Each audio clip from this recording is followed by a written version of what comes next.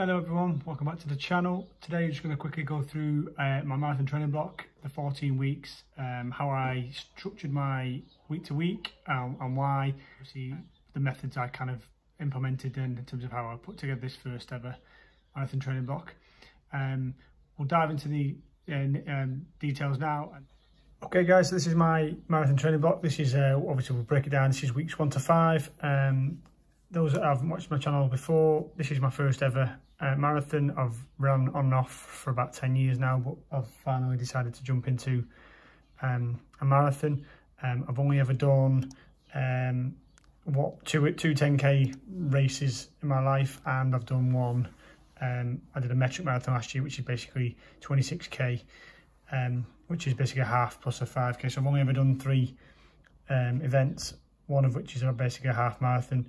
This is my first marathon. Obviously, with that in mind, I did quite a bit of research prior to putting this together. Did a bit of investigations in terms of what other people were suggesting what a marathon training plan should look like, what it should include, what types of run, how far, etc. But then after doing all that, I wanted to try and tailor it back to me in terms of my experience, what I find is most beneficial to me, what types of runners I prefer. And obviously as well fit it into my schedule. There's no point a plan saying you have to do it these days when it doesn't work for me. So that's kind of the background in terms of how I started doing the research. I basically looked into it, but just as a quick breakdown. So Mondays are generally my tempo days. So it again increments up distance wise, and that's roughly at marathon pace, marathon goal pace. So my marathon goal, I've got different goals at the top here, but my main one is the sub 340 is my A goal, so that's 5:12 per K. So again, all those will be sub 5:15 generally. There's a couple of like reduced weeks where I've maybe to ease off, but generally that tempo is to run at marathon pace. Again, slowly creeping up distance wise, just get used to running at that pace and see what it feels like. Tuesdays are generally strength and conditioning, generally my legs and my core, because I've only got a shorter run on the Wednesday. Wednesdays are generally my speed sessions. So again, it varies, generally 3, 4 or 5k at pace, and then every 4th week I think I'm doing hill reps. Just again, because hill reps are my weakness. I don't like hills. I don't know if anyone does. Drop in the comments if you enjoy running up hills. I don't particularly like them. I don't particularly do well with them, and they tend to make me struggle just afterwards. I tend to struggle after I've done a hill. I seem to really hit a wall, so I thought I'd implement some hill reps, basically look at my weaknesses and try and develop them. And that's my speed work. And then in the afternoons is generally going to be again strength and conditioning, chest or back, just again to make sure I'm strong across the body. Thursdays is a rest day, so again I'll focus on generally foam rolling, stretching and yoga. Fridays is, as you can see, it's either a tempo or a threshold. The aim would be to run a threshold run, but again, as the distances go up, I'll pivot and potentially do some tempo runs as well. And again, generally how I'm feeling. So I think on week 2, when I was struggling, I ended up doing more of a tempo trail rather than a threshold trail run. But generally, again, the tempo. So again, the set at 5 minutes per K or less. So my threshold is anywhere between 440 and 450 generally, but again, depending on how I feel, it'll be sub 5, so again faster than marathon pace. Just again, but as the distances go up, I won't be holding that close to threshold, because threshold is generally something you can hold for an hour. So I'm not going to be able to run a 15k for example in an hour, so I've slowed that down to plus that's on recovery week anyway. So yeah, so Fridays a threshold run generally until it starts getting really high mileage, and that'll become tempo / threshold. And then Sundays are generally my long runs, which again I run at an easier pace. So for me that'll be slower than a 5:30 pace, up to 6 minutes per K pace for me at the minute. As you can see, everything incrementally goes up. So 10 obviously I don't need to read it through. So it goes up slowly apart from the recovery week, which is a bit of an anomaly. I've eased off. So total mileage, obviously I've done it in Ks and miles. It slowly creeps up, and then I drop back for a week. Just for the recovery, just to give my body a chance to recover. I don't want to, again, my first ever marathon, I've never run these type of distances over this type of length. So again, mine's a 14-week plan. I need to be considerate that I could run into an injury and that's just going to really set me back. I could miss a week or two, miss a few runs, and that's not going to be beneficial. So I'd rather ease into it slowly. It's not the biggest mileage in the world, but again, it's my first ever marathon. I think it's enough to get me round in the pace I want to go round in. If it goes well, I obviously have aspirations to probably get obviously faster. One day maybe go closer to 3 hours, but right now I'm aiming for around 3:30, 3:40. We'll see how it goes, and then we'll review. So that's the week one. That's Thursday, week 1 to 5. Again, the plans are generally the same now. Saturday's another rest day, so basically it's run, strength and conditioning, run with a bit of strength and conditioning, rest, run, and then we repeat. Sundays is a long run, but it's a fairly easy pace, so I can double that with a tempo run. Plus, that's good to almost do a back-to-back day in terms of marathon. Again, I've been through the research I've done. It's quite important to run on tired legs, so that's not going to be doing any harm. So that's weeks 1 to 5, and then as we continue, week 6 again. So the tempo runs start creeping up again, mileage wise. I go further and further.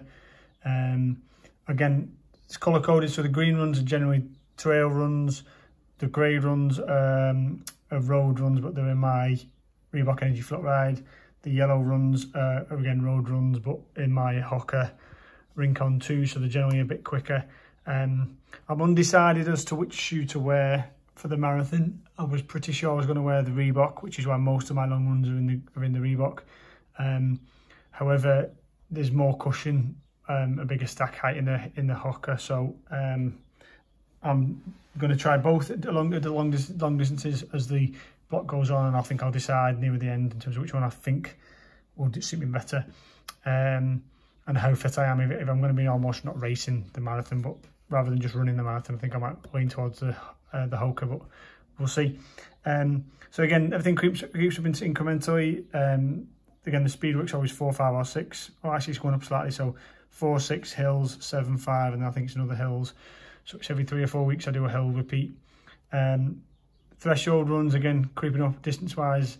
Again, once we get up to these high reps, and it's going to take longer than an hour, I'll aim for 5. Actually, I've basically put the paces on there. Basically, I've listed it so exactly I can see most of the runs tell me where I'm going, the pace I'm running at, the distance I need to cover, and a rough idea of the time it's going to take me. Obviously, things can change. It's just I like having plans in place that I can stick to if I can. And again, if I'm feeling good, I can go slightly quicker. If I'm not feeling so great, I can go slightly slower. This isn't, as you've probably seen from my previous videos when I've pivoted already on week 2. This is a plan, but it's not set in concrete. I can alter it, I can change it. If I feel like it's too much, I'll drop the mileage down a little bit maybe. If I feel like it's not enough, I could add mileage on at the end. And again, the long ones are the main staple of the training plan. That's slowly creeping up further and further. 34k, I think I might max out 34. Yeah, so this is obviously week 6 to 10. So again, the mileage is creeping up, but again, I don't really drop back down now. So even on the recovery week for the second time, that's week 9, this time I don't drop down the mileage, because obviously I need to keep up with the mileage. All I do is slow the paces down. So rather than that being a fast workout, it's more of a steady workout. And then again, rather than it being threshold tempo, it's a fairly steezy trail run, but the mileage is still there. And then that leaves us to week 10, and again, fairly high mileage. I think I do it. Oh no, I gotta go a bit higher than that. So we're creeping up slowly, week 10, and then that leaves weeks 11, 12, 13, and 14.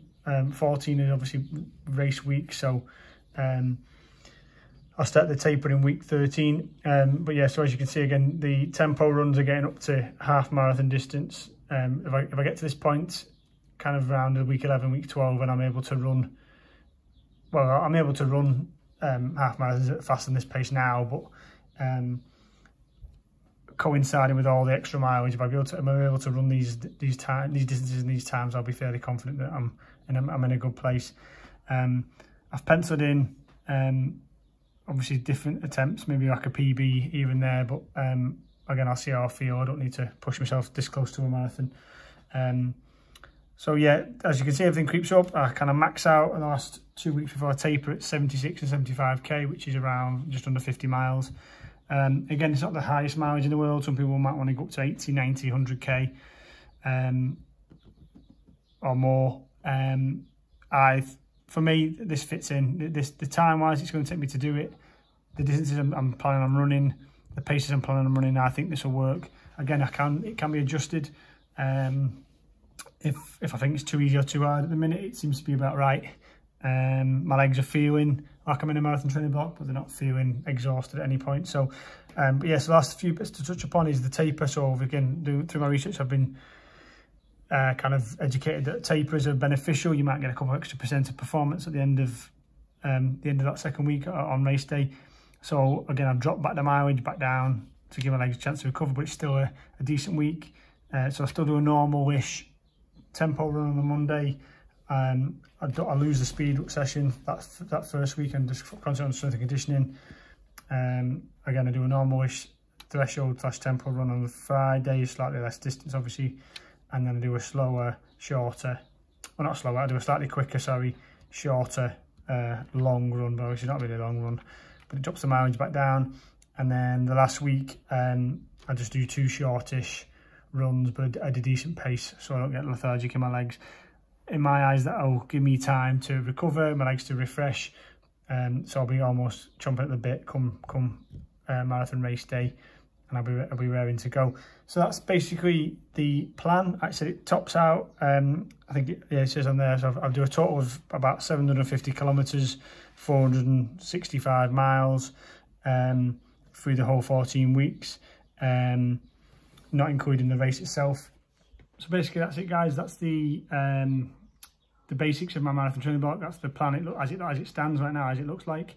Drop in the comments anyone that's run marathons before, multiple marathons, or experienced at running marathons, who've done multiple training blocks, or even just done one and they've had experience of going through a block. Drop in the comments anything you would do differently, anything in there that looks pretty good.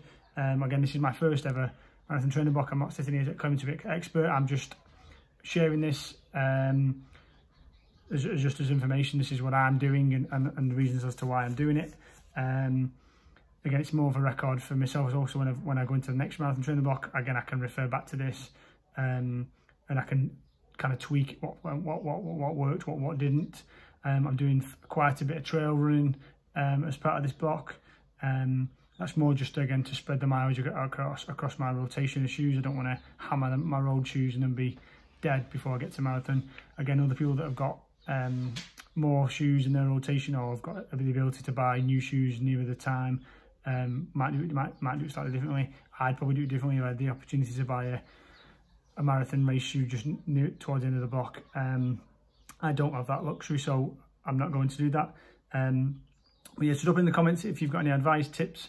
I'd love to hear from more experienced runners than myself in terms of what they would do differently. But again, like I said, my research was to look at the key cornerstones of a marathon training block and then tweak it to suit me. So the main ones, obviously the key ones, were obviously make sure there's a long run, and make sure it creeps up as high as it can go in terms of close to the distance you're going to be running.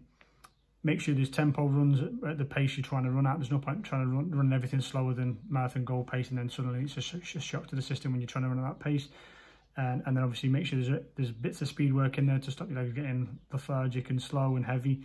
And then the threshold is obviously a key component in terms of aerobic base. If you're running around steady state threshold pace, you do get a lot of aerobic benefit, which again, a marathon is an aerobic event. So I wanted them 4 elements in there week to week. I've worked on the mileage and I've tweaked it up constantly over the couple of months as I was planning this training block. I think I've got it about right in terms of the distance, in terms of fit it into my life, and what I can run back to back to back to back. I could easily stick down 70k a week and creep up and top out at 100. I think that'd be too much, and I think I'll end up getting really lethargic legged and heavy legged, or I'd get an injury. So I'm sticking with this. I might be wrong, but again, the whole point is to live the block, come out the other side, and see how I do. If I get to marathon and I'm completely under-trained, then obviously I'll tweak it and do more, add more mileage in, and vice versa. If I do really well, then obviously something's gone quite well in the block. So it's all through experience. This is my first experience of a marathon, so I'll feedback as obviously I'll do more vlogs as the block's going on. But at the end, after I've done the marathon actual race day vlog, I'll probably do a recap in terms of how the block overall went and if I make any changes. As always, thank you for watching. Again, drop in the comments if you're doing a marathon training block at the moment. Have you run any marathons in the past? How many have you ran? What are your staple training methods in terms of training for a marathon? Actually, it'd be good to share one with myself in terms of your advice and experience, but also everybody else that's watching. Help everybody else who's training for a marathon. Actually, this is my first. There'll be other people out there running their first. But yeah, as always, thanks for watching. Like, share, subscribe if you haven't already. I do appreciate it, and I will see you on the next one.